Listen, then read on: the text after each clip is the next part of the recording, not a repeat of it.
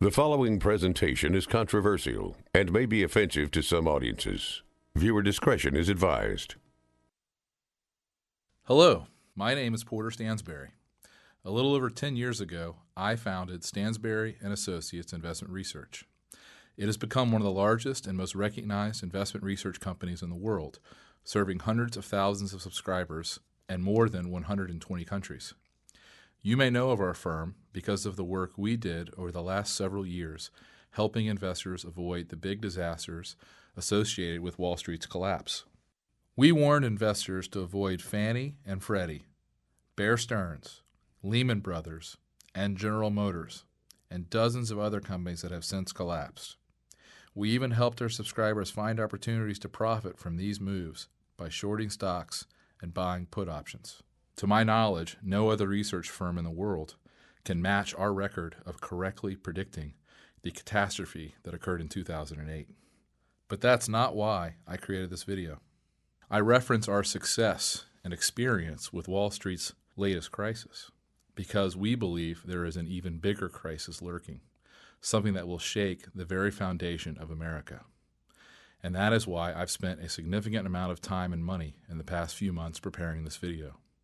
In short, I want to talk about a specific event that will take place in America's very near future, which could actually bring our country and our way of life to a grinding halt. This looming crisis is related to the financial crisis of 2008, but it is infinitely more dangerous, as I'll explain in this video. As this problem comes to a head, I expect there to be riots in the streets, arrests on an unprecedented scale, and martial law enforced by the U.S. military. Believe me, I don't make this prediction lightly, and I have no interest in trying to scare you. I'm simply following my research to its logical conclusion. I did the same when I tracked Fannie and Freddie's accounting, the same with General Motors, with Bear Stearns and the rest. And when I began giving this warning in 2006, no one took me very seriously, not at first. Back then, most mainstream commentators just ignored me. And when I presented my case and exposed the facts at economic conferences, they got angry. They couldn't refute my research, but they weren't ready to accept the enormity of its conclusions either. That's why, before I go any further, I have to warn you. What I'm going to say is controversial. It will offend many people, Democrats, Republicans, and Tea Parties alike. In fact, I've already received dozens of pieces of hate mail. And the ideas and the solutions I'm going to present might seem somewhat radical to you at first, perhaps even un-American. My guess is, as you watch this video, you'll say, there's no way that could really happen. Not here. But just remember, no one believed me 3 years ago when I said the world's largest mortgage bankers, Fannie Mae and Freddie Mac, would soon go bankrupt. And no one believed me when I said GM would soon be bankrupt as well, or that the same thing would happen to General Growth Properties, the biggest owner of mall property in America.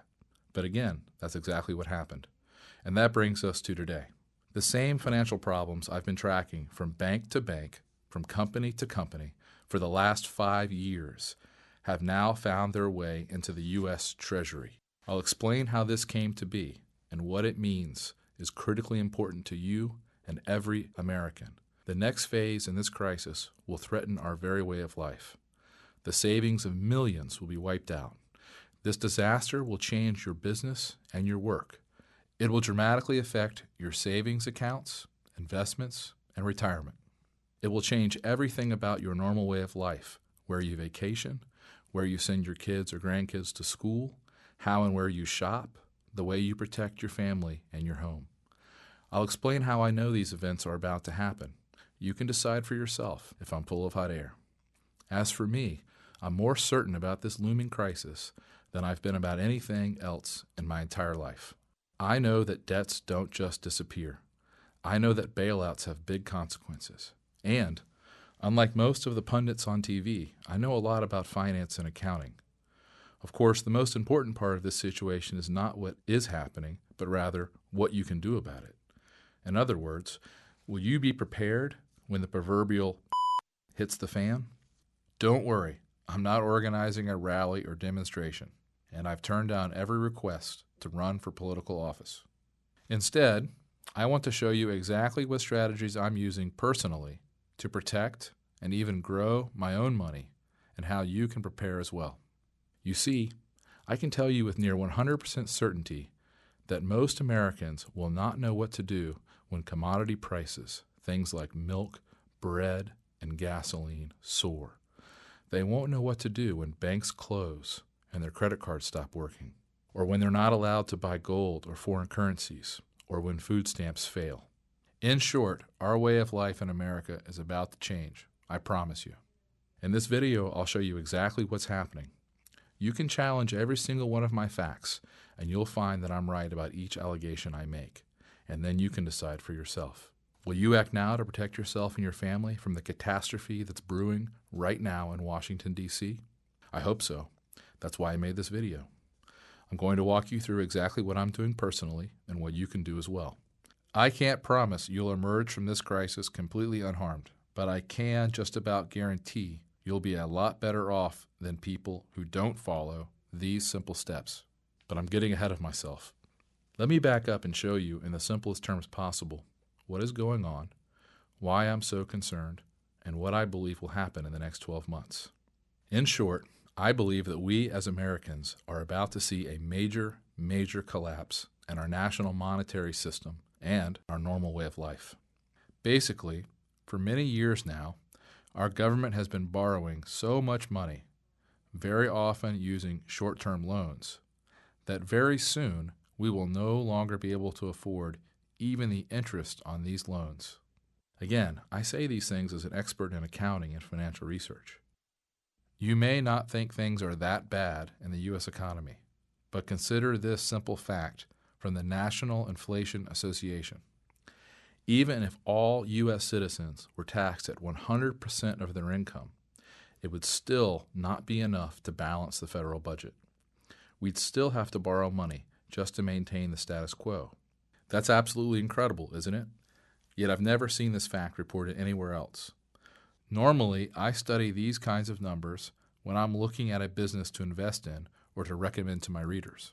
But lately, I've spent most of my time looking into our national balance sheet because as the banking system collapsed in 2008, all of the bad debts were absorbed by the world's governments.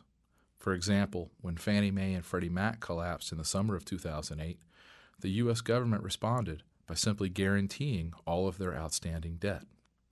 Since then, these companies have recorded hundreds of billions of losses, all of which were passed along to the government.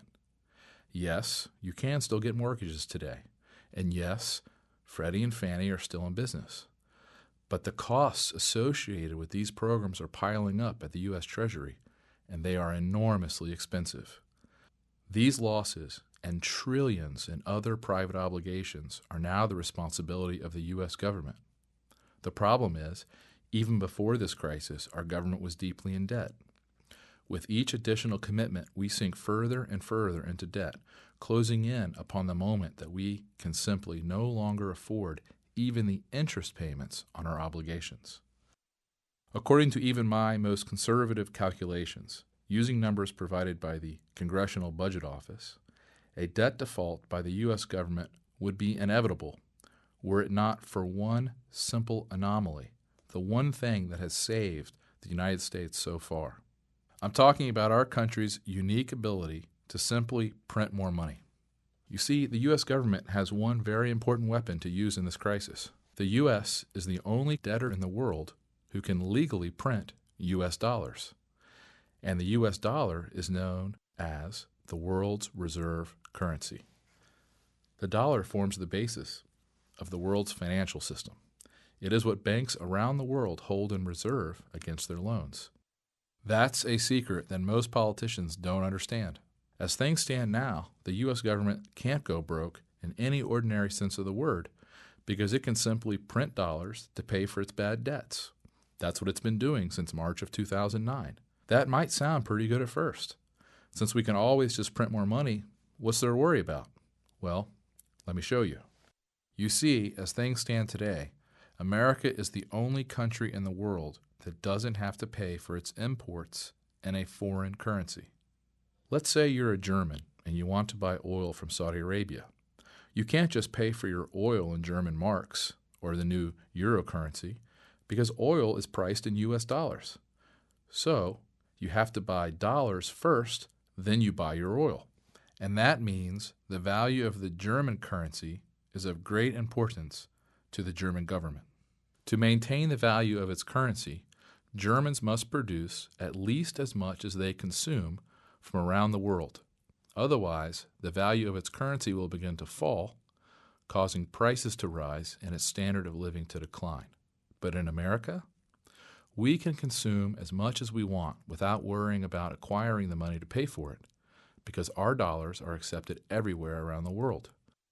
In short, for decades now, we haven't had to produce anything or export anything to get all the dollars we needed to buy all the oil and other goods our country required. All we had to do was borrow the money. And boy, did we. Take a look at this chart. Even as late as the 1970s, America was the world's largest creditor. But by the mid-1980s, we'd become a debtor to the world. And since the late 1990s, we've been the world's largest debtor. Today, our government owes more money to more people than anyone else in the world. And that was before the financial crisis. In short, with all of these bad debts piling up, we've had to begin repaying our debts by printing trillions of new dollars.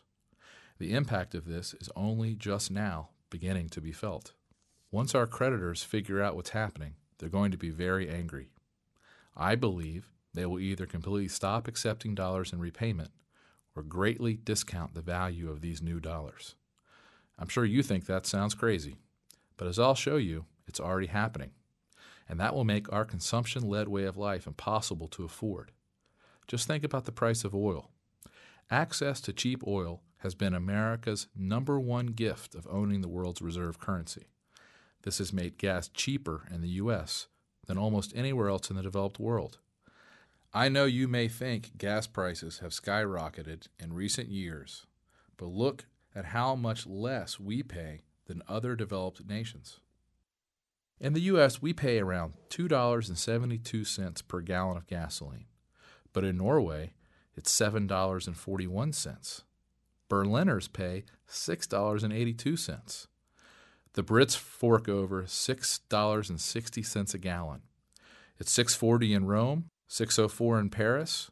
Tokyo, gas costs $5.40 a gallon, and our neighbors to the north are paying $3.81 in Toronto. If oil is no longer priced in dollars, the price of oil for Americans will skyrocket immediately. It will change our lives overnight. Airline travel will get much more expensive. The cost to ship goods by truck to grocery stores around the country will get much more expensive. Farming itself will get a lot more costly. So will commuting to work, taking a taxi. Just about everything we do will suddenly get much more expensive. And remember, in order for prices to start skyrocketing, all that has to happen is that other countries start preferring payments in something besides U.S. dollars. The U.S. dollar has been the world's reserve currency for decades now, so most Americans don't have a clue about what the repercussions are of losing this status. You might think this could never happen, but it happens all the time when countries get too far in debt, or when they consume too much or produce too little. In fact, the same thing happened to Great Britain in the 1970s.